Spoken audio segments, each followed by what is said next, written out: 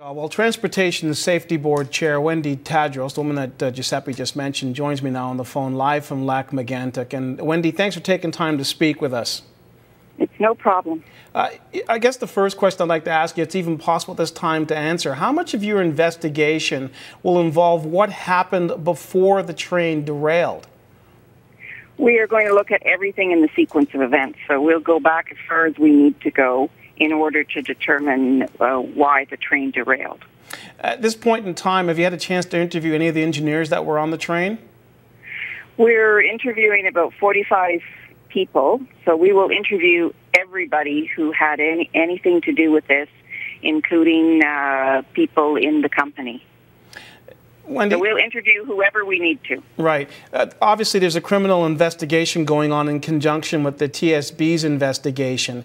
How much do you work alongside the police in situations like that? And also, how much, I guess, cooperation is necessary to fully complete your investigation?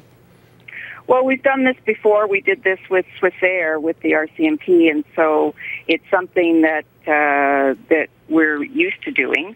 Each organization has their own job to do, and we cooperate to the extent that we're able to. So, for instance, in terms of sharing photographs and things like that, there's full cooperation. In terms of witness interviews, we're limited by our legislation, so those do not get shared with the police.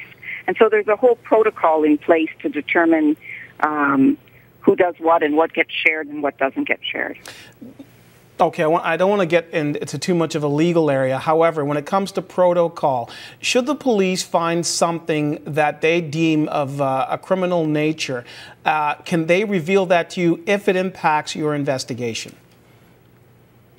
Yes, certainly they can reveal it to us. Okay, and in that case then, let's talk about the potential for an act of sabotage in this case. How can you determine whether, given what's happened here with the devastation, how is it possible to determine whether it's sabotage or negligence? Well, we don't determine either of those. That's for the police. We're doing a safety investigation to determine what happened and why, and to see what needs to be done to make the system safer. So in terms of any investigation, what you do is you go through all of the evidence, and that's what we'll be doing. Well, then I guess obviously in the course of your investigation, should you come across something that indicated criminality, you would turn it over to the police. Similarly, if they come across something that would indicate that the safety issue was an issue in this case, they would turn it over to you?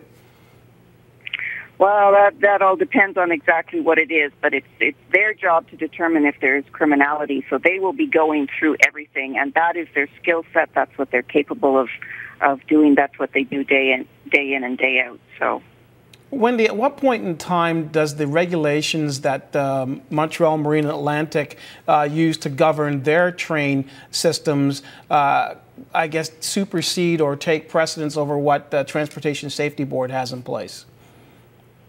We're not a regulator. We're an independent accident investigator. So the regulator for federal railways is Transport Canada. So they set all the standards for operation of federal railways in Canada. So regardless or irregardless of what the regulations are for MMA to govern their trains, it's Transportation Canada that has, I guess, primacy in this situation, correct? That's right, in terms of the regulatory oversight. When you look at what we do is we are an investigative body. So that's purely what we do. So based on your function as an investigative body, do you have to look at whether the rules were followed in this case under the auspices of Transport Canada? We will look at the rules and whether they were followed, but we will also look at the rules to see if they are adequate. Wendy, given the fact that you don't have full access to the area, and this is the last question for you, and we thank you for your time. Given that you don't have full access to the area, how much of your investigation can actually get underway? Oh, we have more work than you can imagine at the moment with the access that we do have, and we should be getting access to the rest of the site as time goes on. We are waiting to make sure that it is safe to go in there and that our people will be safe. But as soon as it is, they will be in there and they will be looking at those tank cars. All right, Wendy, but I can assure you we have more than enough work at the moment. No question. And like I said, we don't want to take too much of your time, 'cause I know there is a lot of work ahead of you. So we appreciate this. Thank you and good luck. Okay, thank you. Yeah, bye-bye. All right.